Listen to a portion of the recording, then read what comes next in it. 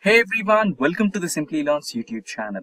In this tutorial, we will learn about how to automate using Zapier AI. Want to build your own AI agent that not only reads user inputs but also responds back via Gmail? Welcome to the Zapier tutorial, where you will see how simple it is to create smart automations without coding. Zapier's AI-powered workflows make it easy to connect with your favorite tools and automate repetitive tasks just in minutes. You'll also explore a few pre-built AI workflows that can save hours of manual work and also learn how Zapier can help you scale your productivity with minimal effort. If these are the type of videos you'd like to watch, then hit that like and subscribe buttons and the bell icon to get notified whenever we host. Also, just that you know, if you want to upskill yourself and master generative AI and artificial intelligence skills and land in your dream job or grow in your career, then you must explore Simplilearn's cohort of various generative AI courses and certifications. Simplilearn offers various certification programs in collaboration with some of the world's leading universities like Purdue, IIT Guwahati, and through our courses you will gain knowledge and work-ready expertise in skills like advanced Python, machine learning, generative AI, and over a dozen others. That's not all. We also get the opportunity to work on multiple projects and learn from industry experts working in top-tier data and product companies, along with academics from top universities. After completing these courses, thousands of learners have transitioned into an AI and machine learning role as a fresher or moved on to a higher-paying job and profile. If you are passionate about making your career in this field, then make sure to check out the link in the pinned comment and description box below to find a generative AI program that fits your experience and areas of interest. Now, without further delay, let's get started with Zapier AI. So Zapier AI is just like N8N and any other platforms which can help you automate your AI workflows. So without further delay, let's quickly jump into the demonstration of Zapier AI automation. So we will be automating Gmail. So we will receive some inputs from Google Forms, and based on that, Zapier AI will read the input, and based on that, it will send out an acknowledgement email to your client.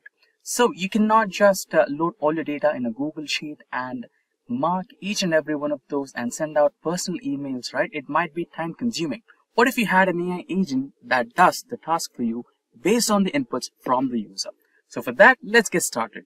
So now we are on the Zapier official web page, and here you can see we have multiple workflows on the right hand side which says popular templates, or if you're looking for a specific template, then you can just type down some mere words, let's say like a Gmail automation or any of the ones like Telegram automation, self-learning AI agent. So I'll try to write down here, create a Gmail automation, and it'll give me some results based on that.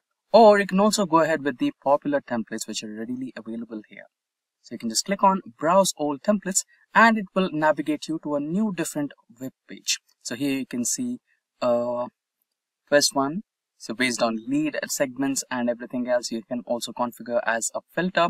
And here you can see Facebook leads, right? Let's say you have done some marketing on any of the social media platforms and all the inputs from there, the user's details, you want to segregate them into a Google form or Google Sheet. You can do that. And apart from that, here you can see a wide variety of options. So I think here it is, Google Forms to Google Mails. Let's click on it and just create or start building. So let's try it. In the same way, you can also experiment on various workflows which are readily available on Zapier. You just have to make some mild adjustments to it and you're good to go. Now here you can see it needs a few details, the orange exclamation marks, right? But before that, if you have some queries about the basics, you can watch this 3-minute watch video section. So you can just have a quick tutorial on that. But apart from that, if you have a detailed briefing on how to proceed, you can just continue as it is. Now you just click on that exclamation mark so that you have an edit option, and you can also see the problems related to it. So it needs to link itself to an email address and all the forms related to that particular email address. So here I've already created one of the forms which takes name, phone number of the customer, email, and also the course that they're opting and everything else. So here I've mentioned some of the top courses from Simplilearn. And here we have some settings. You can just select email addresses that are verified, and also a sheet for responses which I've already created here. This will have a track of all the responses that we received through the form. It will have the timestamp, name, etc. And now you need to configure this particular Google form by logging in into your account. So here you can see the account detail is vacant. So for that, you might have to connect to the email address that you're currently working on. You just have to click on sign in, and I'll quickly sign into my email address that I'm currently logged in with Zapier. So that's the email ID I've used to log into Zapier. I'm currently working on it. Now here you've got another option which says from new response or updated response. Based on that, you can choose if a new row has been appended to your sheet or form. You can go ahead with that, or a new response whenever you get received from the users. So I'll choose to go with the default one. Now the next one is to configure your Google form. So you need to specify the name of the form that you're working with. So I'm using the customer feedback form that I've recently created. Just need to select it, and once done, you need to continue to the next stage where you can just quickly test it. So your trigger is working fine, which is the Google form. The second part of this particular workflow is the Gmail. So you can see a green tick button or check button which says everything is fine in this particular automation. The next step is, you can still see that orange exclamation, right?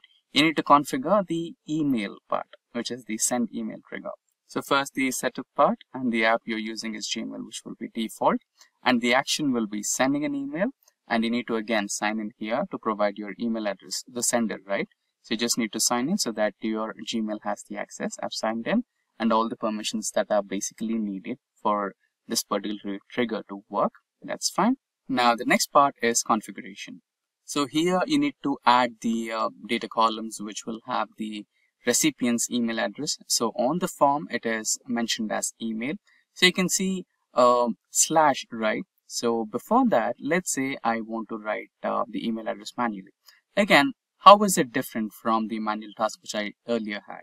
But if I want to automate it, you need to make sure that your AI can read this particular email address which your user has provided. So when you write down a / option there, or a button, when you strike on that, you have a various set of options provided to you by Zapier. So this is the entry from the user which records his or her email address. So once that particular email address is added, you might want to choose some CCs or BCCs, right? The carbon copy or blind carbon copy, which you might want to have a look at, right? So you can either configure that or you can choose to ignore. But again, the next part is the subject, main subject of an email, the body, right? So before the body starts. So you can choose to provide anything like thanks for choosing with us, or thanks for reaching out, or acknowledgement from Simplilearn, something like that. Thanks for reaching out to Simplilearn. And this is the main body where I will be writing some details. So let's say some person XYZ reached out. I don't want to write the whole name, so I'll use the / and the name, so that automatically it will be replicated to n number of users. And now a custom message from my end. Thanks for reaching out to Simplilearn, or something like that, which is similar to the subject. Thanks for connecting with us. And you can also choose to mention the course name that they have opted. We will schedule an appointment. So the message will be, we will schedule an appointment with our experts to assist you with the course that you have opted. So the same option, / and select the course that they have provided to you. That's the one. Just click, or you can also choose the tab option, and done. And now the closing part. Thanks and regards from Simply. So that would be my total email body and the subject. And now I'll quickly test, and if there are any errors, it will let me know. And also we have a small preview window there. If you want to expand, you can also choose to expand the button, which is right next to the send email option over there. But anyways, I'm happy with this particular window here. So I can see the 2 email addresses not being extracted for some reason.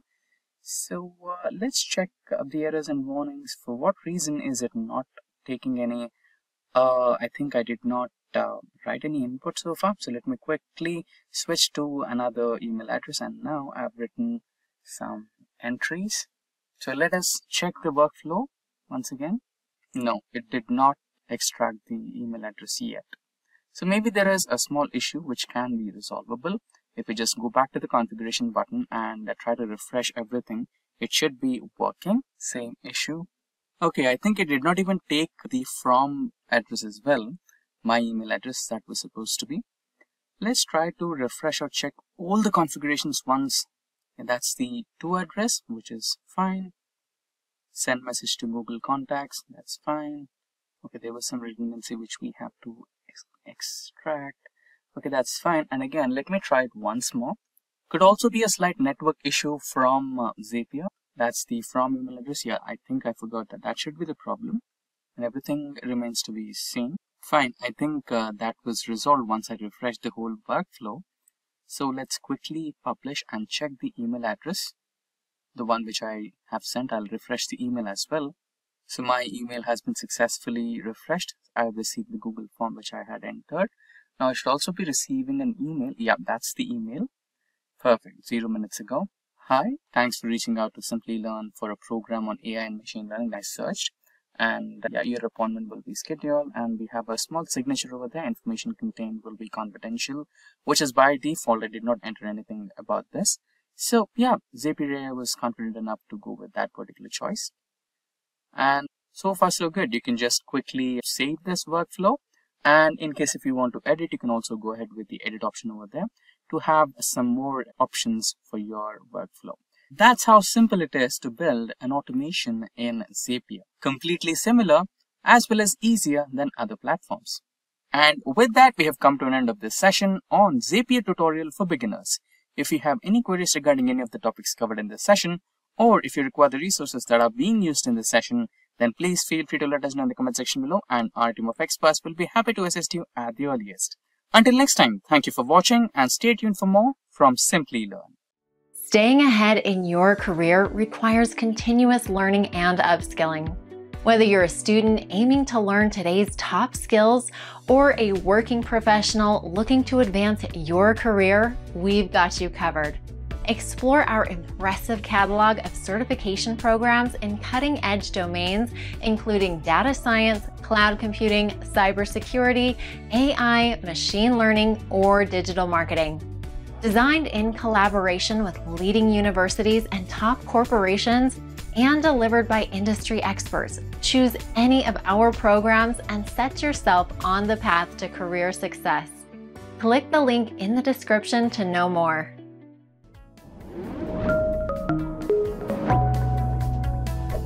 Hi there, if you like this video, subscribe to the Simplilearn YouTube channel and click here to watch similar videos. To nerd up and get certified, click here.